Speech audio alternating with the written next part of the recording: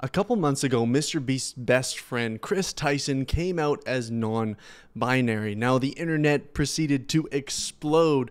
People were concerned that this would be the downfall of one of YouTube's greatest creators, or at least most popular creators, because Chris was proving to be such an eyesore in what should have been family-friendly content. People could see a shift in Chris's appearance, and it only became more evident when Chris came out as non-binary. Now, we covered this on my channel because it had implications to how we understand gender in light of God's design. Well, Chris has come back again with another interview, what could be seen as a tell-all on Anthony Padilla's YouTube channel. So today we're going to respond and react to this interview, at least important clips of this video, because as Christians, we need to know how to respond to this zeitgeist of our day. People deciding that they can change their gender all of a sudden based on how they feel. Is this something that we can support as Christians?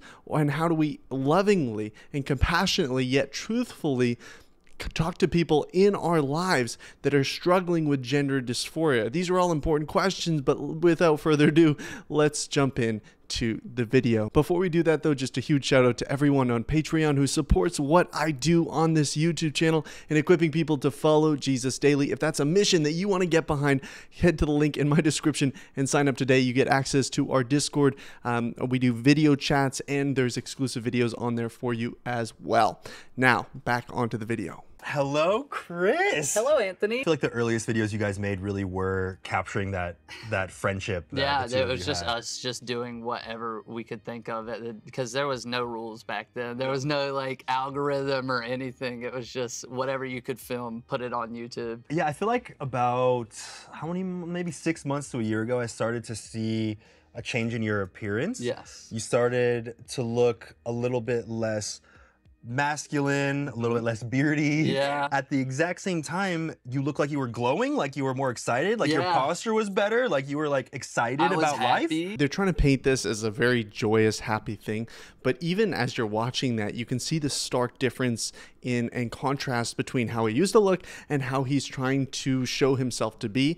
He talks about how he's on hormone replacement therapy now. We talked about in the previous video that I made about Chris, how he has a son. I believe it's a son, and now his son is basically like literally losing his dad. You think about how important father-son relationships are. I wrote a whole book about it, for goodness sakes. Chris is basically abandoning his child in pursuit of what he sees as his fullest self, his most happy self. But sin, it can lead you into a happy place for a little bit. You feel like you're my most authentic self, but until we are actually stepping into God's design, until we are stepping into who God created us to be, then we'll never truly find that joy, find that happiness, because Chris is finding that right now in his temporal circumstance, in his ability to dress up as a woman and to put makeup on his face. But truly, true joy and happiness is found in the unchanging God, and knowing that God is for us, that he will never leave us nor forsake us, and having a right relationship with him. It won't be satisfied in these temporal things. And that's why I'm so sad for Chris, because I know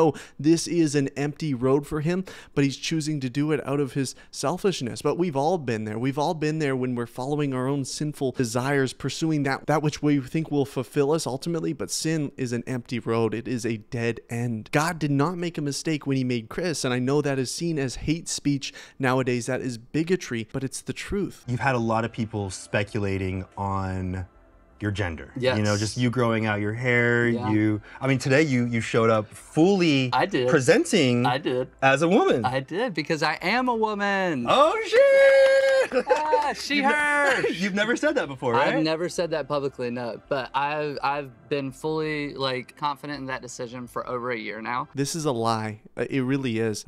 Chris is dressing up as a woman, and everyone is kind of accommodating around him and, you know, affirming this identity of his. But it's just like, it's the ultimate gaslighting. It really is. And I'm not sure if that's necessarily the correct term, but it's him trying to convince everybody, hey, I'm a woman. I'm a woman. If I say it, that means it's true. It's this embrace of a subjective morality, a subjective truth that I can create my own reality. What I say is truth.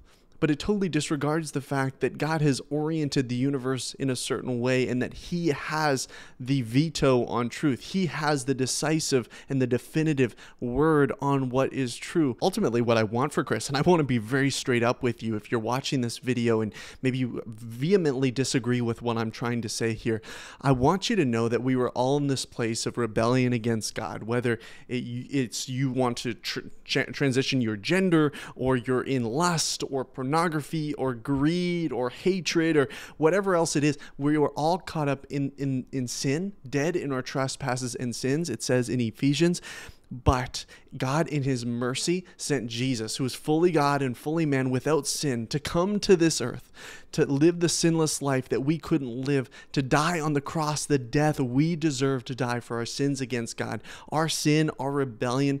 It says that the wages of sin is death. That's what we deserve. But Jesus took that for us so that we could have a right relationship with him. But he did not stay dead. He rose again on the third day, defeating sin and death. And what he calls us to is repentance. It's to say, God, I was wrong about this stuff. God, all these things that I sought and I tried to fill me, these were wrong. And I turn from these things and I put my faith in you as my Savior, as my Lord. And when you do that, and when God gives you that gift of faith, you're brought from death into life. He gives you a new heart with new desires. It says that he makes you into a new creation. And when we talk so much about identity here, Chris is trying to find his identity, a fulfilling identity. He talks about, I just want to be myself, my true, authentic self. Well, our most truest and authentic selves are when we are stepping into who God created us to be, and we can only do that through Jesus. And he makes us into a new creation where our identity is not in the things of this world, is not in our sexuality or whatever kind of proclivity or desire that we have. It's not in our sin anymore. It's in him. There was a voice in the back of my head that just hated me. Everything I did hated me. And it wasn't until I started accepting myself and being kind to others and just listening to what my body wanted. That's when that voice started going away, started taking HRT. Haven't heard from that voice in a very long time. Where do you think that part of you has gone? I hope it's locked away. And truly the only one who can silence that voice of guilt and shame is Jesus. And when we are not in Christ, when we do not have a relationship with God, that voice of guilt and shame, that's legitimate, because we are rebellion against God. We are guilty before him. We are shameful before his sight. But yet we still have that image of God in us, that we still have dignity and worth. And God is calling us to come home, to say, lay this down at my feet. I've taken all this guilt and shame upon myself. And that you can be free now. You can be free of it. It was kind of weird to see people be like, oh, now Jimmy's put in between a rock and a hard place where he obviously doesn't want to support Chris, but the left would be so mad if he didn't. And I'm like, all these speculation, all these crazy things. I told Jimmy 7 years ago, we were all hanging out and we were having a good time. I had just been really thinking all that day about my gender and everything. I just blurted out to them, I don't want to be a man anymore. Just out of nowhere? Out of nowhere in front of all of them, and then started crying. And the support I got from them in that moment was that's when I knew I was okay, I have my friends back. Everybody else. You can see how emotionally volatile these situations are. Someone that is struggling with their gender identity, somebody that feels like they should be somebody else, right? I'm a boy, but I think I should be a girl. I'm a woman, but I think I should be a man. And you understand, you can begin to sympathize, if you don't experience it, with that deep tension going on in their hearts, in their minds. But what you don't do, and what you can't do this as a Christian, is affirm the lie, affirm that this will make them better or make them happier or make them fulfilled. You're not disregarding of the tension and the pain that they're experiencing, right? Because that's real. And you can't just say, oh, stop feeling that way, right? They might still feel that way. Gender dysphoria is a real thing. People experience this. But what is not helpful for them is to just say, you know what, if that's how you feel in this moment, you're right. That'll fix it up, fix everything. That'll give you the identity that you've always wanted. All that tension and that, dis-ease within your soul, that will be cured by this one decision, by putting on makeup, by growing your hair long, by wearing a dress. That will make you happy. That's not a friend. A friend is someone who says, hey, I understand that you feel this way, and I'm here for you in the midst of it, but I don't think this is going to be best for you. I don't think this is what God wants for you. And I don't know really how to help you work through some of those emotions at this point, or some of those feelings. I'm not really equipped in that, but I'm here to listen to you. I'm here to be there for you, but I can't support you taking these hormones or doing these things to your body that I just don't think are going to be beneficial to you ultimately. And if that means the end of our friendship, if that means you don't want me around, like, that would make me sad, because I really care for you and I love you as a person. But I can't support you doing this because I don't think it's going to be best for you. And if you can understand that, if you really do understand that I don't think this is good for you, then you can understand that as a friend, I just can't support you in this. So you've changed the way you present, you've changed the name and the things that you prefer people to call you, you've changed your pronouns. Yeah. Have you changed your voice? Because I know that that's something that trans people also work toward. I am working on it.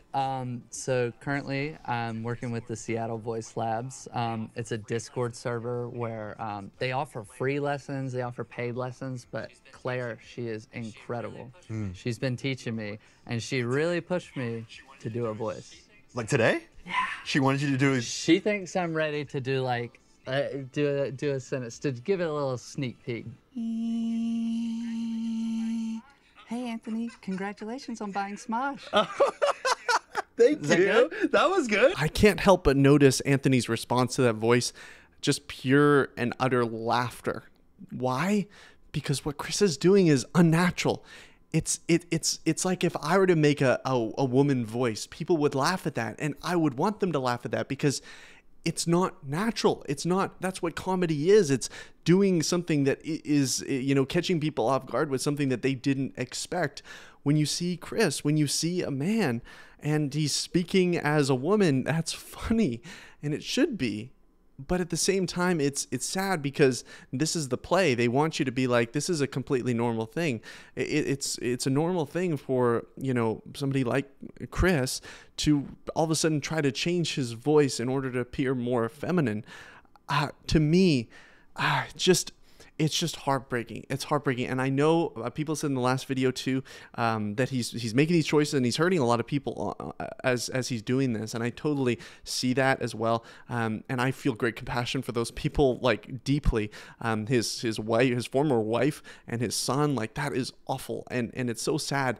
And I also feel a deep compassion for Chris too, because this isn't going to satisfy him. This isn't going to lead him down the path that he thinks it will, but he's in rebellion against God right now, and I know how that feels, and I want him to know Christ. I want him to see the transformation that can happen and the true identity that's found in God. That's what I want for all of you, whether you're struggling with gender dysphoria or not, for you to find your identity in God and not see these other things, these things of the world, or these identities that the world is trying to push at you.